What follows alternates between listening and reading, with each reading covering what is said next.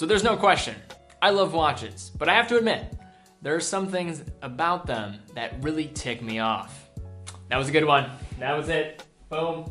What's going on, everybody? Teddy Baldassarre here, and in this video, we're gonna be looking at some of my biggest watch pet peeves and things that just annoy me about watches and just how they're designed mostly. But I'd love to hear comments down below about things that annoy you when it comes to your watches and just things about the industry in general. Love to see that. We can all vent down there together. But guys, let's jump into it.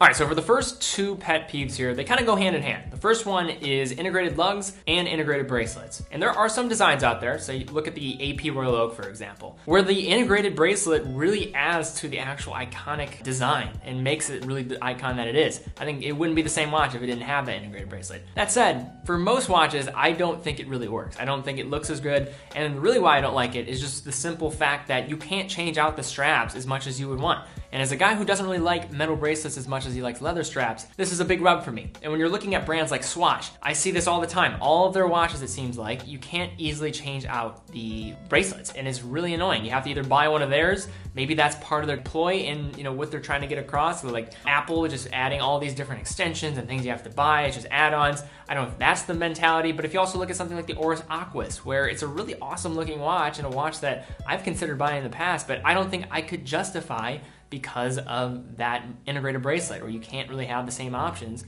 for changing it out. So there are some really disgusting people out there, and this goes for the second one. This is who I'm talking to in this second pet peeve. These watch designers that develop lug widths of 17, 19, 21 millimeters. In other words, odd number lug widths, and making it nearly impossible to buy watches and straps that will fit that particular watch. And it's really annoying as a guy who has really put a lot of money and research behind the straps that he owns, and it's probably one of the biggest pet peeves that I have and can think of. So that's definitely the top two for me, but let's keep going with the list. So I always appreciate when a watch can try to push the boundary a little bit on what is necessarily conventional. But there's one thing that, I don't know, it's definitely subjective, that I don't really enjoy, and that is just awkward placed date windows. So date windows at anything other than the 3 o'clock position, for some reason, it just doesn't look right. I think it throws off the symmetry completely. I see some at the 6 o'clock, sometimes at the 12 o'clock, and a lot of like vintage Longines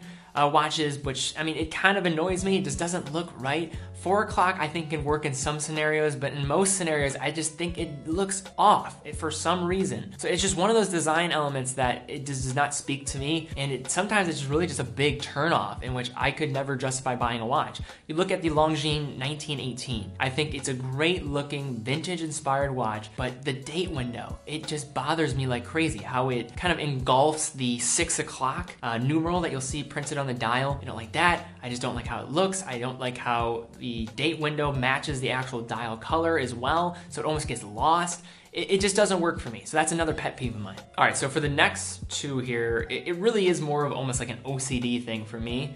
And I think it bothers a lot of other people too. I hear them commenting about it a lot. And there is one culprit for this one issue here, and that is Seiko, and it's their chapter rings that do not align, their bezels that do not align directly. It really is annoying, and when you're looking down at your watch, if you look down at your watch like I do, I mean, I am throughout the day grabbing my watch, I'm looking at it, I'm looking at the small little specific details in the watch. And something like this just infuriated me. This was something that I noticed on my Seiko SKX when I bought it. It was a little bit off, the chapter ring, and it just really, I couldn't handle it.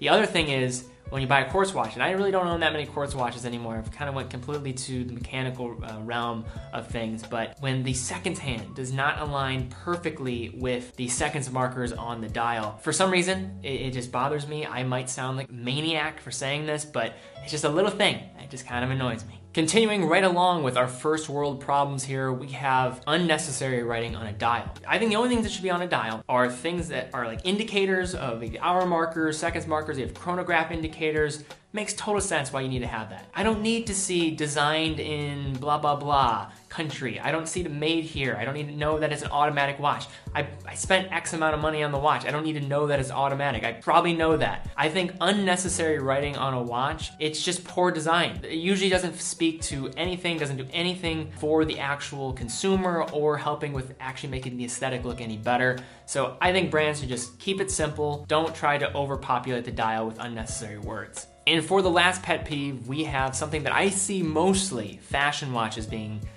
guilty of, and that is just oversized dress watches. I just hate the trend in general of larger watches. I think it makes you look like a fool if you have a really big watch, especially for like a skinnier kind of built guy like myself. When you've got like this 48 millimeter, 46 millimeter watch on your wrist, it just makes you look smaller. It does not look right, it's disproportionate, and I hate when, especially if you're doing this for dress watches. You see this right now with a lot of fashion watches. Most of them are not under 42 millimeters, which I think is way too big for a dress watch. I think once you start getting to the 40 millimeter mark, you're defeating the purpose of a dress watch. A dress watch should be elegant, it should be slim to the wrist, it should fit under the cuff, and a lot of these contemporary watch brands nowadays, they're not doing this. They're just simply just blowing these things out. It's all about grabbing attention. It's a social media age that we live in, and I just hate the trend. I hate that, and it's another pet peeve of mine in the industry. Well, all right, guys, I probably complained more here than the Kardashians would at their Sweet 16 birthday party, but whatever. I'd love to hear comments down below about any watch design,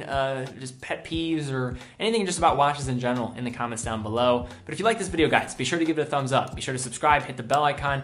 All of that really helps out the channel, especially that bell icon. That's really how we're allowed to grow within YouTube's algorithm. Also, be sure to follow me on Instagram so you can be entered to win the watch giveaway. Also, fill out the form down below. We announce the winner on Instagram every single month. And on top of that, if you want to support this new generation of watch lovers and this channel, be sure to go check out the Patreon. Any support there would be greatly appreciated.